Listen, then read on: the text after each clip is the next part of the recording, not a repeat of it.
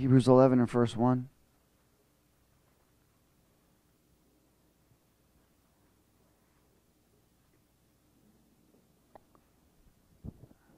Would you read it? Now faith is what? The substance of things hoped for. The evidence of things not seen. See, faith, the Bible says we walk by faith, not by sight. In other words, we walk by faith, but not by carnal sight, but we walk by spiritual sight. Has everybody got it? So that spiritual sight to you is substance. It's substance. Amen? But it's also hope, isn't it? Because it's something future.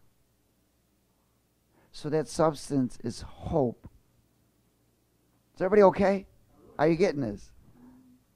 Hallelujah. And what pleases God? Faith.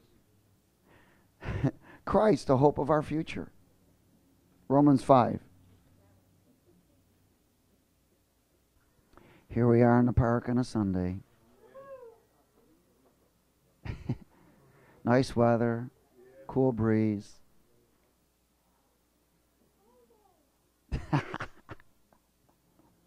Hallelujah. Just think what it's going to be like home. Now, for those who just out of your house, you have false hope.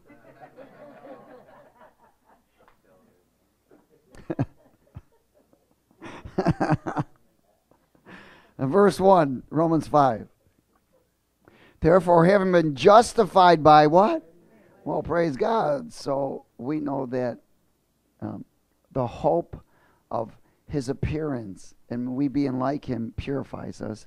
And we are now justified by what? Faith.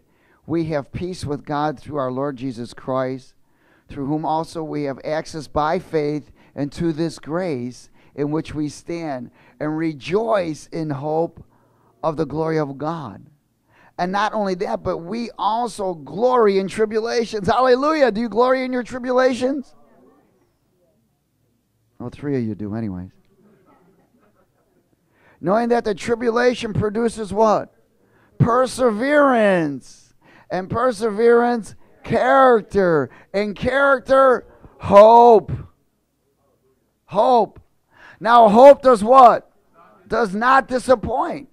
Because the love of God has been what? Poured out in our hearts by the Holy Spirit who is given to us. Yes. For when we were still without strength, in due time Christ died for the ungodly. For scarcely for a righteous man will one die, yet perhaps for a good man someone would even dare to die. Oh, glory. So we see that faith justifies. It brings justification. You know, in this, your hope, this hope will not disappoint. If you are truly holding on to this eternal hope, the spiritual hope that is a desire that comes from above, that gives you a want or expectation that's from God, it is called hope. It will not disappoint as long as you do not let go. But you must cooperate. Amen? Is everybody okay? Glory to God. Proverbs 13.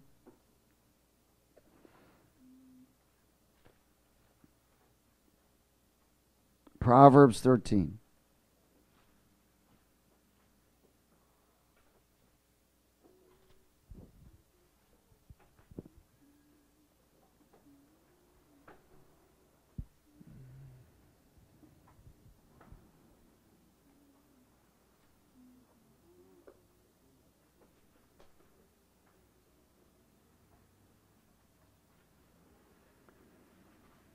Proverbs 13, verse 10. Is everybody there? Would you read it? By pride comes nothing but strife, but with the well-advised is wisdom. Wealth gained by dishonesty will be diminished, and he who gathers by labor will increase. Hope deferred makes the what? Heart sick. And that word deferred is an area where postponed, misled, or disappointed, removed. So hope deferred makes the heart sick, But when the desire comes, it is a what? Tree of life. He who despises the word will be destroyed, but he who fears the commandment will be rewarded. The law of the wise is a fountain of life, to turn one away from the snares of death. Good understanding gains favor, but the way of the unfaithful is hard. Every prudent man acts with knowledge, but a fool lays open his folly. A wicked messenger falls into trouble, but a faithful ambassador brings health. Poverty and shame will come to him who disdains correction, but he who regards a rebuke will be honored. Now, I'm sharing with you one of the things that the Spirit was bringing, because he wants us to know, to discern about the false hopes that the world is giving people right now. Because that hope is going to be deferred. And it's going to cause a lot of destruction. It's going to cause a lot of hurt. It's going to cause a lot of sickness. It's going to cause a lot of shame.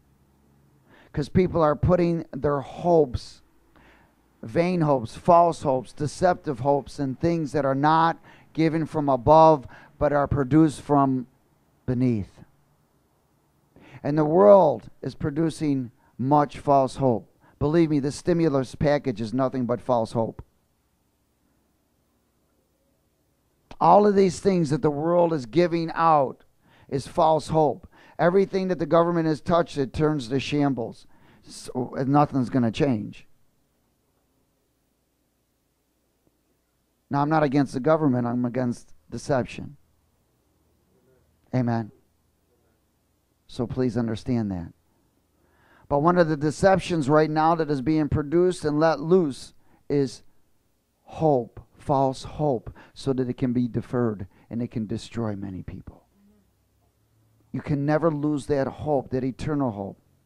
But you know, faith comes by hearing. So it's important for you to fellowship. It's important for you to be fed by the Word. It's important for you to stay filled with the Spirit of God and not put your hope in anything, especially your bank account, your job, nor man. But keep your hope in the promises of God. Keep your hope in His presence and do His will. The hope of the world will crush the heart of an individual. Amen? Go to Psalm 71.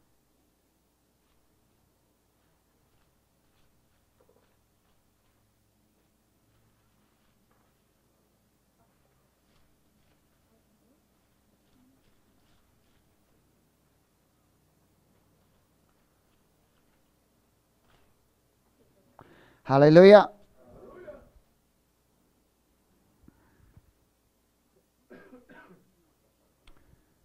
Start at verse 1, please. Read it, please.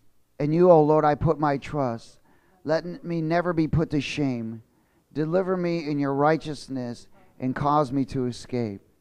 Incline your ear to me and save me. Be my strong refuge, to which I may resort continually. You have given the commandment to save me, for you are my rock and my fortress. Deliver me, O my God, out of the hand of the wicked, out of the hand of the unrighteous and cruel man. For you are my hope, O Lord God. You are my trust from my youth. By you I have been upheld from birth. You are he who took me out of my mother's womb. My praise shall be continually of you. And I want to close in Colossians 1.